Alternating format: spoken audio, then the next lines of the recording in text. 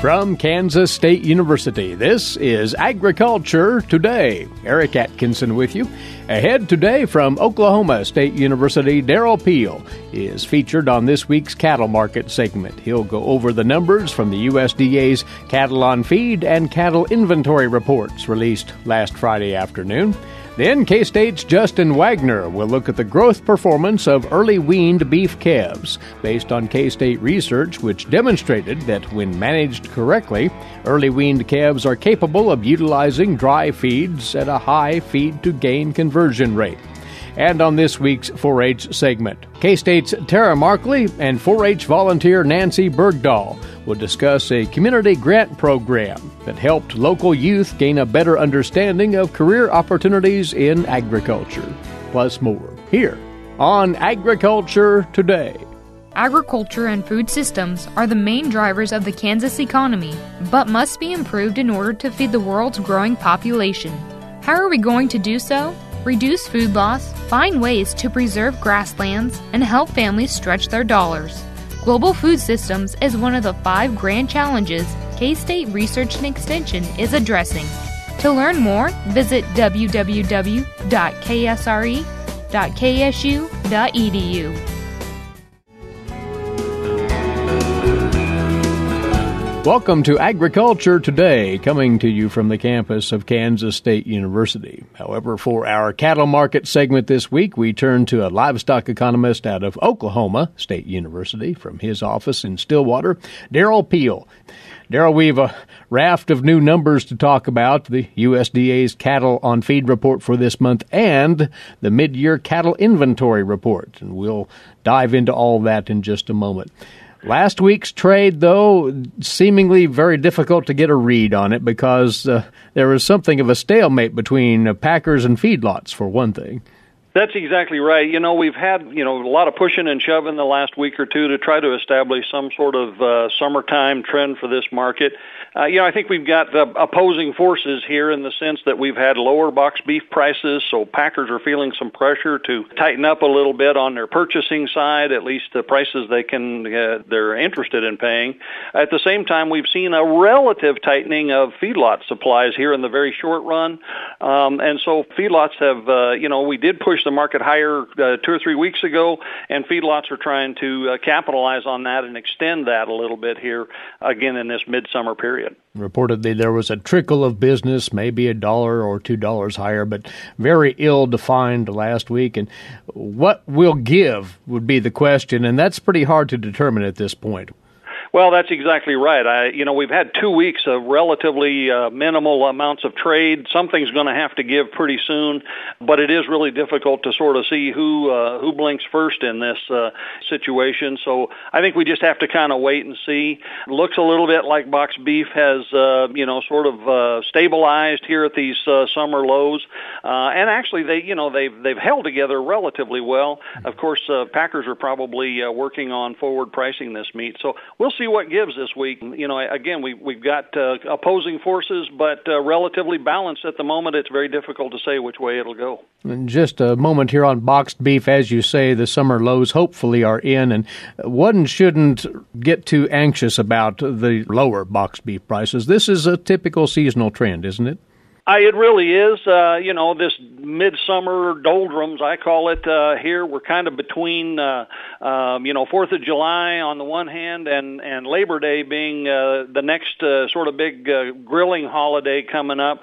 And so we're kind of in the middle of that, and we've had a lot of hot weather, which does kind of slow down midsummer demand for beef. So, for all of those reasons, it's not surprising that we've seen a little lull in this market, but at the same time, not a major concern at this point. Are you reading anything of interest out of the feeder cattle auctions of late? Again, here we see spotty trade and rather irregular flow of cattle, but what are you seeing, if anything, there, Derrell? Well, it is very spotty at this point. This is not a time of year when we tend to see, big sustained runs, so it's going to be a little bit more variable. I think by and large, the market for feeder cattle has held up pretty well. Again, in some regions, we are getting some indications that dry conditions may be moving some summer cattle a little bit earlier than usual. But all in all, I think these feeder cattle prices have held up pretty well. They're really only slightly below where they were this time last year, despite the fact that, overall, we're in a larger cattle inventory and supply situation. So I think these markets have held up remarkably good so far this year. So what do you think is underpinning the market, the feeder market, that is, at this point? Well, feedlot demand appears to have been pretty good. We've had decent placements, slightly larger in this latest cattle on feed report. Obviously, we've got cheaper grain prices, which is helping to support that feedlot demand for feeder cattle. So I think those factors, and just the generally robust performance of cattle and beef markets across the board is continuing to help support these feeder markets. We want to get into the details of that cattle on feed report shortly, but you mentioned this. We do see calves coming off of summer grass early in a number of locations, certainly here in Kansas, where pastures are pretty well spent because of the drought in a number of areas. Are there any near or long-term implications of this early movement of those calves off of grass? Well, when we see these kinds of, sort of unplanned movements of cattle, it does change the timing of things. We look at these placement patterns in the most recent cattle on feed report, as well as the previous month. We see larger numbers of lightweight cattle placed, and so we can think down the road to how that will affect the timing.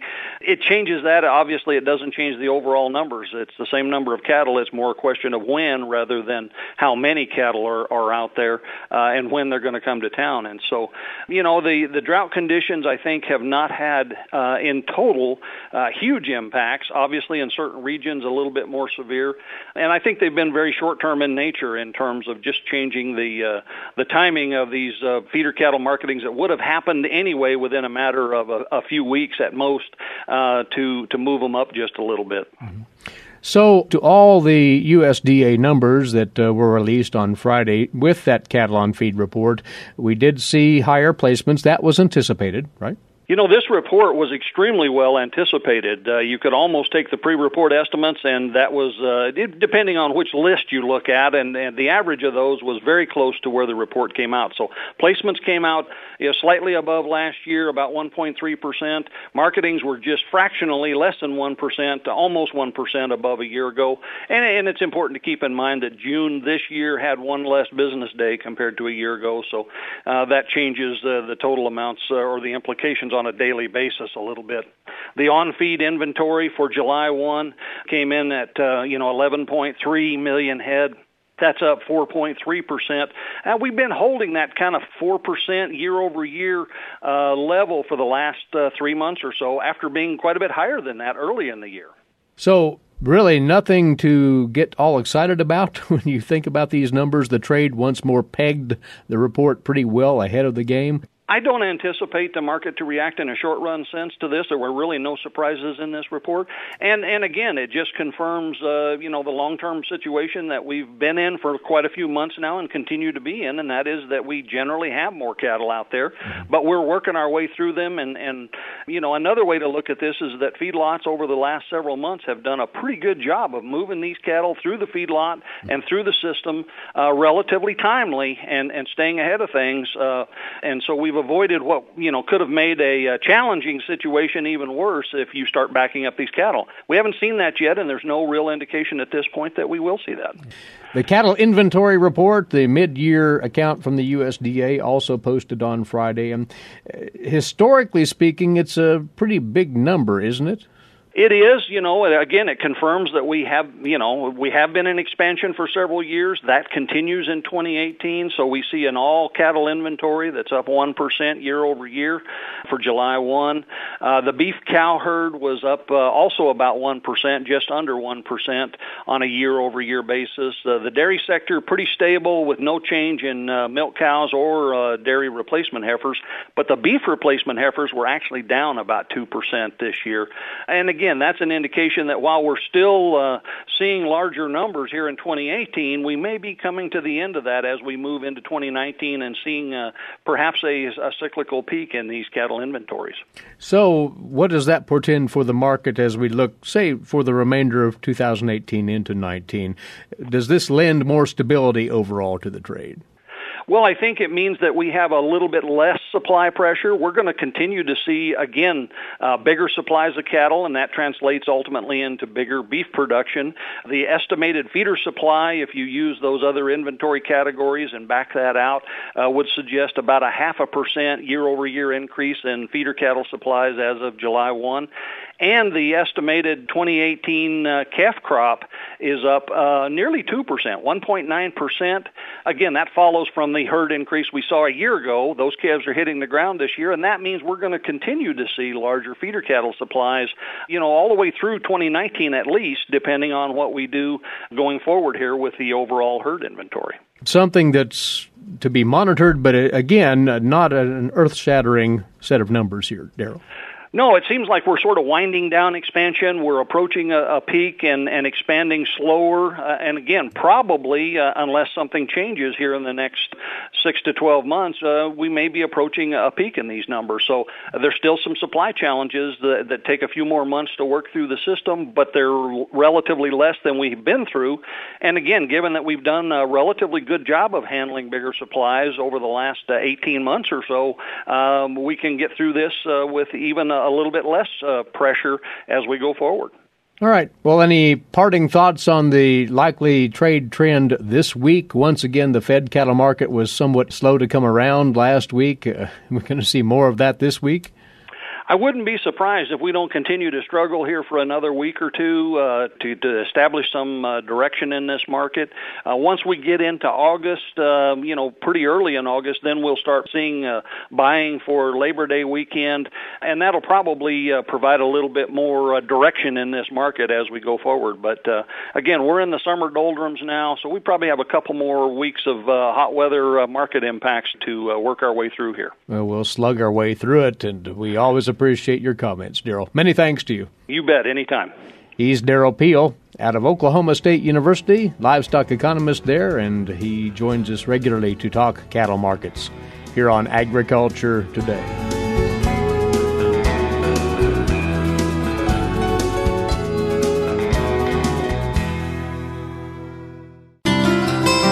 For 25 years, K-State Research and Extension's Kansas Agricultural Mediation Services has been providing a no-cost, confidential place to call in and visit with an agricultural lawyer. Our experts are available to help you producers handle legal and financial issues. Explore your options and generate solutions. Call us at 800-321-3276 or visit us online. Kansas Agricultural Mediation Services.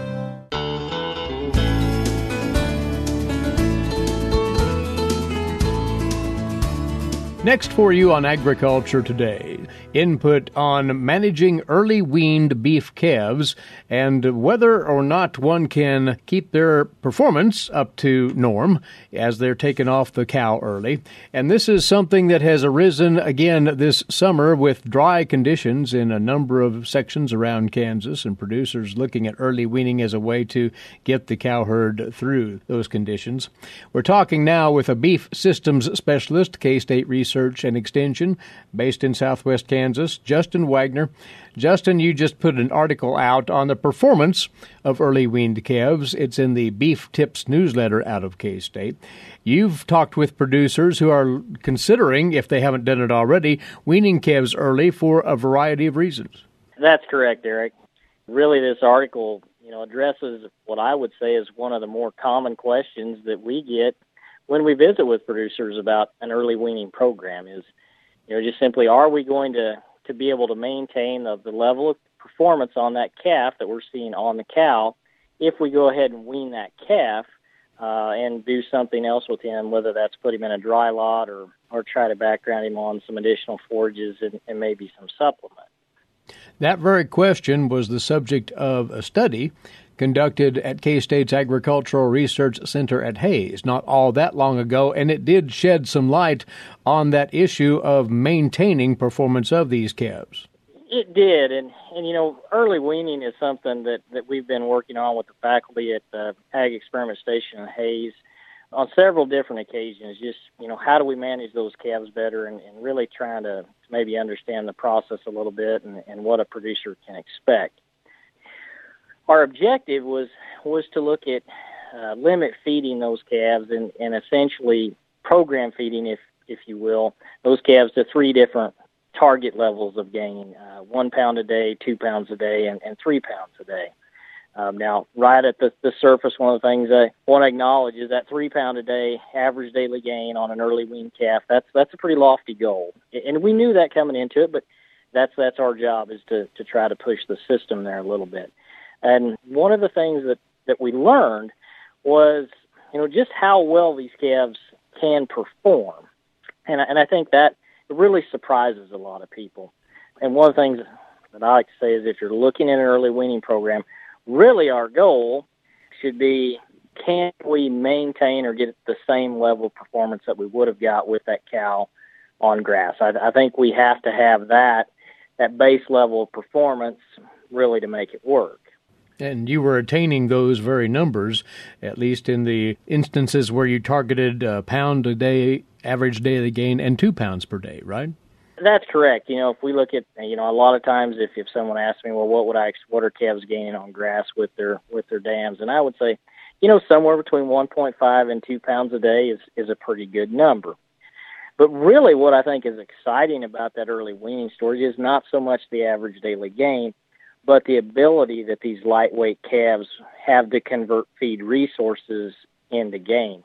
Across the board, across even this study and a couple of others that I'm aware of, it's not uncommon for us to see feed conversions on early weaned calves, 120 days of age, probably with an average weight of 400 pounds, that have the ability, in a dry lot setting, to convert feed at 4 pounds of feed to produce a pound of gain. So it's an exceptionally good feed conversion. I think that's really exciting. A big part of that is just simply due to that calf at that point in his growth curve it's very linear, if we look at it, so that they can utilize those feed resources, very effectively.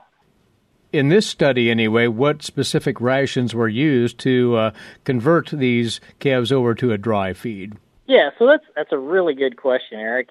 So from a general sense, we can use a variety of different commodities to build a ration for an early weaned calf. And those rations could range from some sort of a starter pellet with some forage to a total mixed ration. In our studies, we utilize a total mixed ration. Our ingredients actually may change from year to year or study to study, but one of the things that we do in those rations, we always have it at a very similar nutrient composition.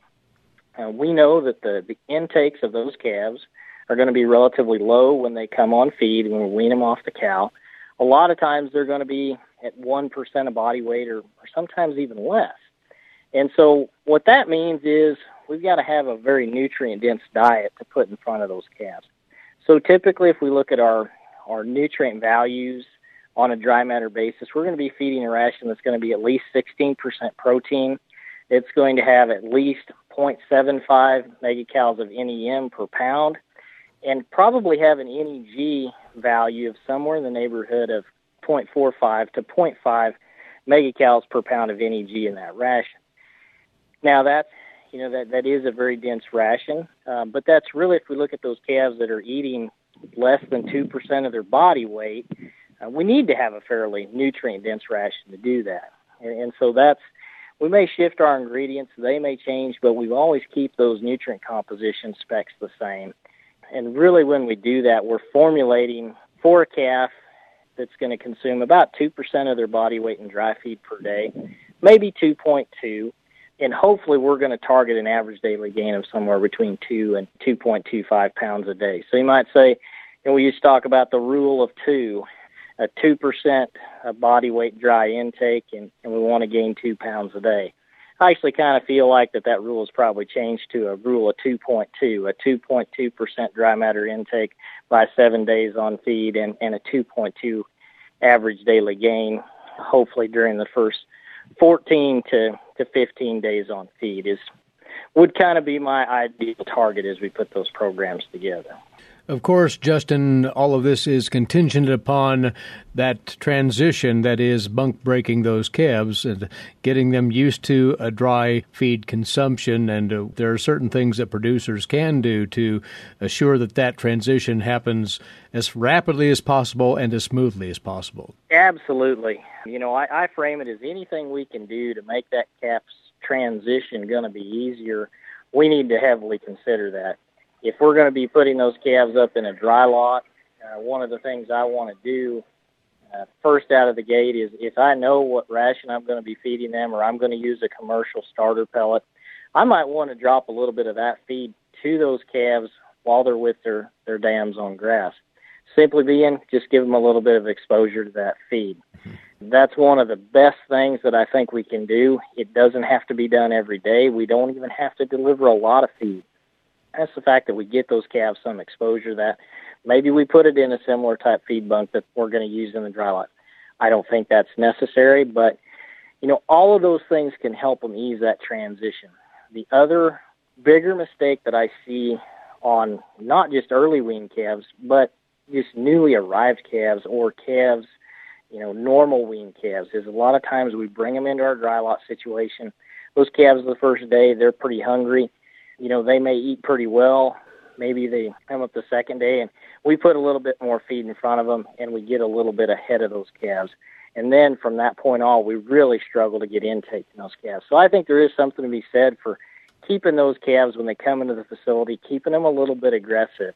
Coming from a research protocol standpoint on the studies that we've done, we typically start our calves at a 0.5% of body weight of dry feed and 0.5% of some sort of palatable hay that they would have seen previously, so good quality grass hay.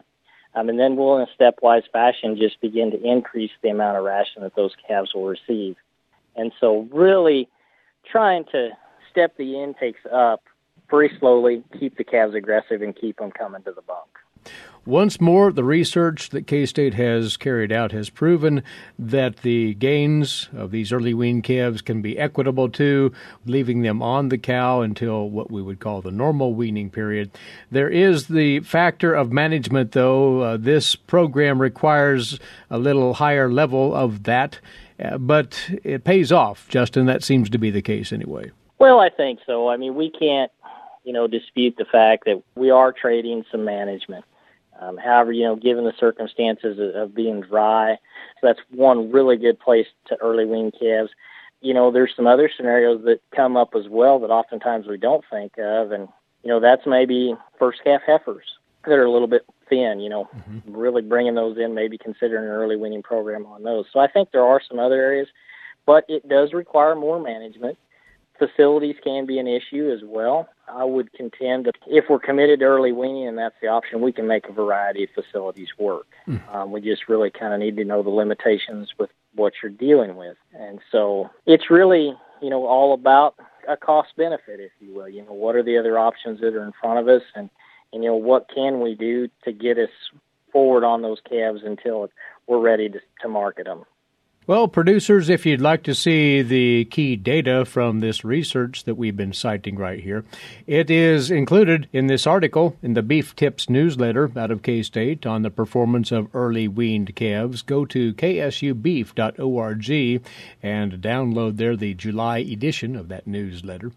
Justin, thanks for letting us know what we know about this particular topic and how to succeed with early weaning and maintaining those gains on those calves. We appreciate your time. Thanks again, Eric. Justin Waggoner with us, Beef Systems Specialist, K-State Research and Extension. We'll return shortly with more on this Agriculture Today. Have you ever thought about where your food comes from? If you're thinking the grocery store, think again. Facts show that the American farmer feeds more than 129 people. They are continually increasing and improving their operations. A wide variety of crops and livestock are grown in Kansas as well as the United States, providing food to your dinner plate. Next time you see a farmer or rancher, thank them. For more information, contact K-State Research and Extension.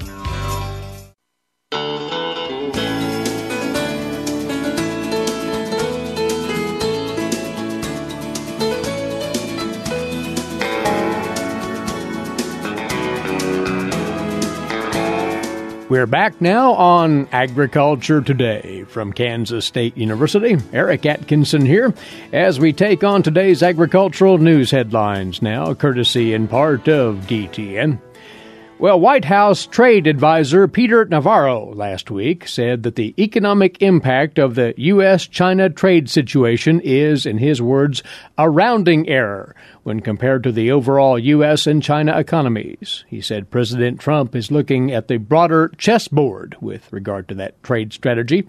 He said it's much less disruptive than the headlines would suggest, and it's much more constructive as we see, in his words, the adjustments made in terms of where investment is going to go and where we're going to build. He shared those thoughts during an interview on CNBC.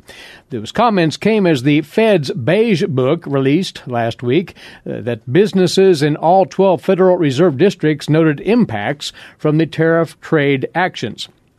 Meantime, Senator Joni Ernst of Iowa was quick to respond to Navarro's comments, saying that, quoting her, America's farmers are caught in the crosshairs of this game of chess. She went on to say again in her words, offhand comments like the ones that Mr. Navarro made disregard the people whose livelihoods depend on global trade. She said in Iowa alone, more than 456,000 jobs are supported by trade, and these new tariffs are threatening $977 million in state exports. In Ernst's words, that is no rounding error. Candidate nominations for this year's Farm Service Agency County Committee elections will soon be due at your local FSA offices. Here's more on that from the USDA's Rod Bain. A reminder to those eligible farm producers considering themselves or another producer for nomination for USDA Farm Service Agency county committees. The FSA County Committee nomination period closes on August 1st. FSA Acting Deputy Administrator Brad Carmen says 1/3 of county committee seats nationwide is annually up for election. Nomination forms can be dropped off at or mailed to local Farm Service Agency offices by no later than August 1st. The committee itself is responsible for fair and equitable administration of FSA farm programs. They make local decisions affecting local producers, so it's important that we have local input on this process. Carmen adds producers will be mailed their 2018 county committee election ballots beginning November 5th and will have until December 3rd to have their ballots postmarked and mailed back to the local FSA office or to deliver them to the office personally. Winning candidates will be sworn into office on January 1st. I'm Rod Bain reporting for the U.S. Department of Agriculture in Washington, D.C. We do want to take this opportunity to let you know more about the series of KLA K-State Ranch Management Field Days that are upcoming in the weeks ahead, co-sponsored by the Kansas Livestock Association and Kansas State University, of course. Enhancing the genetics of a commercial cow herd, removing invasive trees, and improving stock water accessibility are all topics on the agenda for the August 6th KLA K-State Ranch Management Field Day. This is set for near Medicine Lodge. It'll be hosted by the CJ and Russell Blue operation on the Nichols Ranch, which they lease. CJ Blue will share their experiences with retaining ownership of their calves, collecting sire testing data, and utilizing DNA testing for genetic selection. And Russell Blue will provide insight on the new cattle handling facilities built especially for AI at the ranch headquarters. There'll also be a look at a plan to develop multi-year grazing and stock water, and that will be conducted by Russell Blue and from the NRCS Range Management Specialist Dusty Taha. They will talk about how that plan was implemented on the ranch and discuss future projects that will help improve and sustain the Gyp Hills grasslands there. And NRCS Soil Conservation Technician Carl Jarbo will be on hand to explain how new stock water sources were developed and strategically located on this ranch. In addition, AgriView's Amy Roeder and Steve Vollrath will share timely information about programs provided to livestock producers through the USDA's Risk Management Agency. The August 6th field day will begin with registration at 3 o'clock. It'll conclude with a free beef dinner at 6:45 that evening. Again, that'll be on the Nichols Ranch near Medicine Lodge. And Remington Ranch near Quinter will host the August 13th field day. Loma Land and Cattle Company of Lacine will be the site of the final field day on August the 16th. For information on all of these KLA K-State Ranch Management Field Days, go to www.kla.org. Next up on Agriculture Today, this week's edition of Tree Tales. And standing by with that is K-State Forester Bob Atkinson. Bob? A study by the U.S. Forest Service National Woodland Owner Survey estimates that there are 123,000 Kansans that own a total of 2.1 million acres of woodlands. The majority of these woodlands occur in small patches that are 40 acres or less, and often are not thought of as contributing to the value of farming operations. Most Kansas farmers do not think of themselves as woodland owners, and often these areas of the farm are the last to receive any attention. However, well-managed woodlands will contribute to the overall economic value of a farming operation and provide a place for our children and our grandchildren to experience wildlife, the beauty of the natural world, and many other benefits. Managing woodlands in Kansas can be confusing. Where do the trees belong? How can they increase the economic value of a farming operation? The Kansas Forest Service at Kansas State University is available to meet with Kansas farmers to help answer these important questions and connect farmers with farmers who have improved the value of their operations through woodland management. The Kansas Tree Farm Program, the Kansas Forestry Association, the Walnut Council, and Kansas Christmas Tree Growers are all important groups that can help you diversify income and increase the value of the overall farm. Some of the practices these groups engage in include timber harvest, establishing pecan, black walnut, and Christmas tree plantations, removing invasive trees and plants, planting trees beside streams to stabilize stream banks, renovating old shelter belts and planting new ones to improve crop yields and reduce wind-blown soil. Whatever your interests may be, the Kansas Forest Service is here to help you improve the value of your farm by managing woodlands and shelter belts. This is Bob Atkinson with the Kansas Forest Service inviting you to get in touch with us today by calling 785-532-3300 or check us out on the web at www.kansasforest.org. You've been listening to another Tree Tale. Thanks, Bob.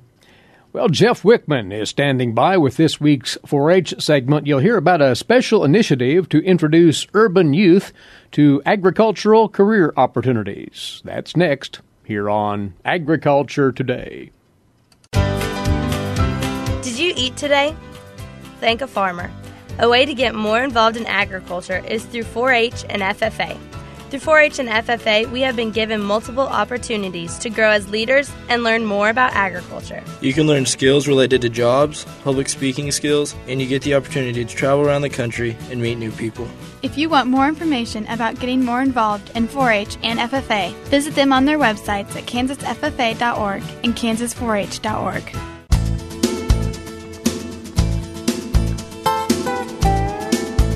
This is Agriculture Today. I'm Jeff Wickman.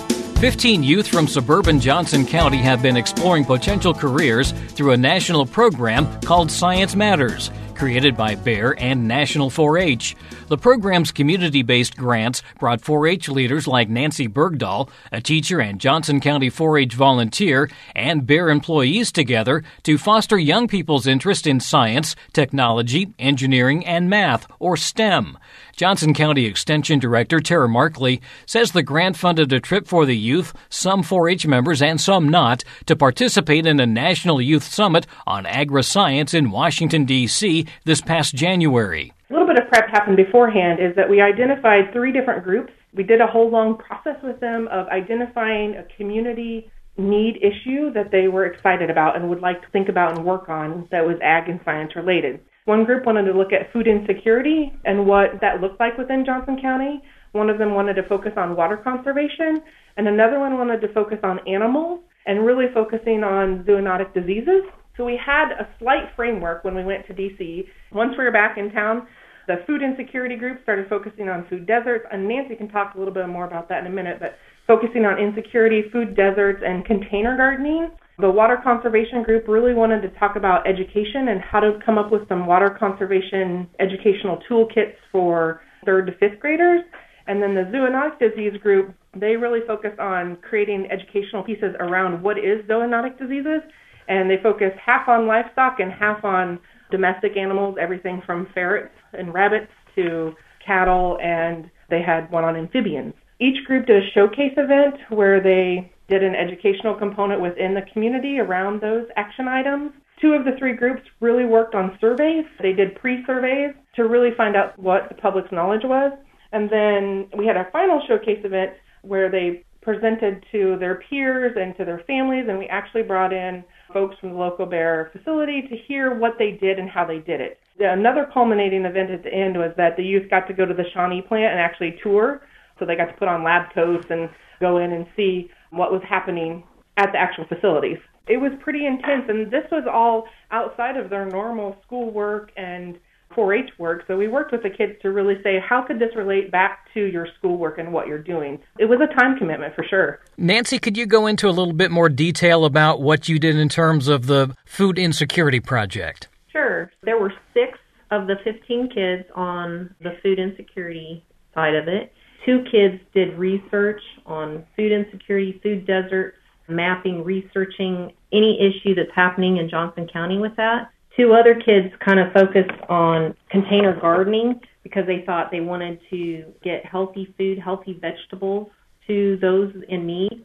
And then 2 of the other kids wanted to teach nutrition education and what that meant in the community. The kids all decided when they were in Washington, D.C., when they were working on their poster sessions, that they really wanted to work with elderly people that were in need. And so between the Extension Service and Mission Southside, we got a list of names and places where we could kind of help out. And there was one location that ended up being right in the heart of the food desert, the map that Charlie found and created. They started doing surveys. And just so you know, these 6 kids that were on my team are actually from 6 very different locations in Johnson County. I had Spring Hill, I had one from DeSoto, one from West Lenexa, one from East Lenexa, one from Overland Park, and one from Olathe. They ended up having 120-some people do the survey. It gave them information about what people know about the needs of food insecurity in the county, how they thought they could solve that problem, and nutrition education-wise, what should be taught. And so the kids then took that survey. They met with a master gardener to figure out how they could plant vegetables, how they could teach that. And so we ended up at a facility in Olathe. It was a 55 and over senior living facility, and they had 2 raised beds that they allowed us to plant many different vegetables, broccoli, peas, radishes, spinach, lettuce. And the kids took them from the very beginning process of that, planting, teaching them nutrition education, and also having them do the survey about food insecurity in the county. We actually just finished that program here recently. The kids have been going over there after the initial planting and meeting with the residents, and they have since used up all of those vegetables. So it really was a very successful situation, but it took a lot of hard work, a lot of planning. Gardening is not an easy thing to do, and they learned that. So I think this was a total success. What about the students? What did they take away from this? What were some of their reactions? Well, they loved being with the residents, and I think that was the big part of this, was the relationship building that I saw happening. But you also saw that they gained maybe a better understanding of how science and technology can fit into the agricultural area? Absolutely. And I can speak not only as a volunteer, but my son Charlie was on the team, and he wanted to do this because of the science. He doesn't have much experience with agriculture, and he came away from this project being super excited about opportunities that are out there that he didn't have any idea until he went to this Agri-Summit conference. And I would reiterate that there were several youth. One of the reflection questions at the end showcase event was, what did you gain from this experience? And so many of them said, I'd never thought of agriculture this way before. And I was just sitting there thinking, what a success, because I didn't plan for them to, we were intentional about what we were doing in this process. But for them to actually identify, I'd never thought about agriculture in this way, was a huge success and a milestone. And so just really all those opportunities that those youth would not have gotten had we not been a part of this grant was amazing. That's Johnson County Extension Director Tara Markley. A second year of the grant program has been approved, and they're finalizing details on how to move forward. Nancy Bergdahl is a volunteer who has been working with youth as part of the grant to increase interest in agriculture and science. Now here's a rundown of county fairs being held over the next 7 to 10 days. The Hamilton County Fair in Syracuse, Haskell County Fair in Sublette, Labette County Fair in Oswego, and Miami County Fair in Paola all continue through Saturday. The Morris County Fair in Council Grove runs through the 30th, and the Meade County Fair continues through Friday in Meade.